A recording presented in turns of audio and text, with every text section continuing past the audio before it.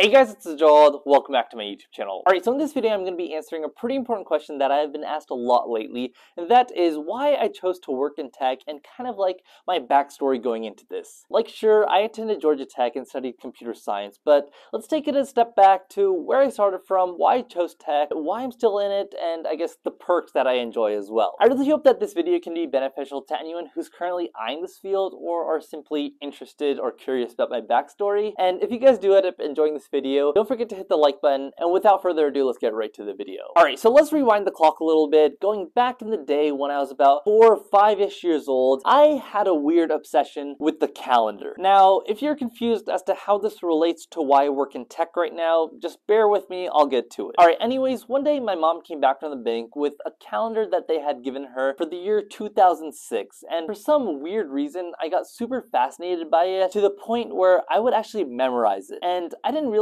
that I was memorizing it till one day my parents were like talking about a certain date, like for example May 2nd 2006, and I was like, oh, that's a Tuesday, and I was right, and they were a little shocked. Then they asked me another date, like September 1st 2006, and I was like, oh, that's a Friday, and they were more shocked. That's when I realized that through my weird obsession I actually started memorizing the calendar, like memorizing the days of the week, and I started looking and trying to memorize other years as well. But don't get me wrong, it wasn't just rote memorization. It's not like I just looked at the calendar and I regurgitated what I saw, but rather it was some memorization combined with pattern finding. In that, I noticed that some months, like I think August and May, were similar in the days of their week. Or for example, in a non-leap year, February and March are almost identical in that regard. And so this fascination and obsession with pattern finding in the calendar continued to grow, and I was successful with it. And then I think I realized that I was actually at my heights when this one old relative of mine bet me 100 Qatari riyals to tell him the day that he was born, and it was a particular date in the 1960s, and I actually answered it correctly within seconds, and I won the money. But anyways, over time, not really sure what happened, but my obsession definitely faded away. I wasn't too interested in the calendar anymore. But through all that, I think I definitely laid the groundwork for my ability to think efficiently. And so growing up in grade school, math was definitely one of my most easier subjects that came very easily to me. And so I guess similar to my thought process with the calendar, in math, everything seemed very formulaic and pattern-like. Like if you learn a certain process to solve a certain systems of equations for one problem, you applied the same sets of rules to solve any other problem similarly. And so if I find an efficient way to just solve one problem, I should be good for any other problem. And so kind of like in the calendar, the years would just change, but the patterns would stay the same. So in math, the numbers just change, but the problem and the way you solve it stays exactly the same. And I was able to recognize that, and then continuing forward in high school, I took 2 computer-related classes, which were computer math and AP computer science, both of which I thoroughly enjoyed and I did pretty well in. And once again, just like the calendar, just like math, solving problems now in code was just kind of like the natural next step for me. And obviously in coding, it's probably where it comes to the epitome of efficiency. And just like how I would find efficient ways to come up with a solution in like finding the day of a particular date or solving a certain problem within math, coding kind of goes in a similar alley, because instead of doing processes manually, you write code to automate it or to do it faster. And so my whole ability to solve problems and solve them efficiently through childhood continues to this date. And so upon completing those courses in high school, I knew my natural next step was to study computer science going into college. And I've made tons of videos on why I chose Georgia Tech for computer science, or why I chose Georgia Tech in the first place, all the courses that I've taken during my bachelor's and master's here at Georgia Tech. So check out those videos if you are curious. But I guess the overall theme of working and solving problems efficiently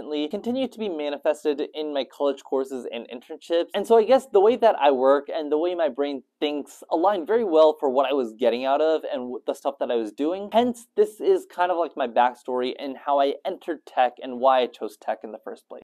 And now a word from our sponsors. So real quick, if you're watching this video, you're probably looking for some sort of career guidance or are interested in software engineering at all. And so if that's the case and you do have a bunch of questions that you want answered, be sure to sign up for your one-on-one consultation with me. Link right here as well as in the description below. Be sure to, when you sign up for your session, be as detailed as you can because I want to help you as best as I can. I'll prepare ahead of time, I'll answer all your questions, and I really hope to see you there. Alright, so that was the main gist of how I got myself into tech. Now this next part will be about why I'm staying in tech and kind of like the perks that I enjoy. Hopefully this part of the video will serve as motivation for those who are kind of on the fence about tech or have a job and curious about what you're about to enjoy. Alright, so the first thing that I want to say, just to get out of the way, but it's obviously the pay. No other job opportunities right out of college do you make similar amounts of money. With base salaries, stock grants, and bonuses, tech jobs outperform a lot of other industries by a lot. And it actually takes a lot of other fields many years to reach some tech job salaries. On top of being able to get promoted within 1 to 2 years of starting your career, switching jobs potentially, like switching companies, and negotiating properly, I know people who have quite literally doubled their salary just within a couple of years of starting their career. And so for reference points for any specific numbers or companies, definitely check out levels.fyi. That website will show you down the breakdown per company, for each role, how much it pays, base salary, stock grants, bonuses, all breaking down. It's really extensively put out there, so definitely check that out if you're curious. But I guess in terms of compensation, it doesn't stop just there.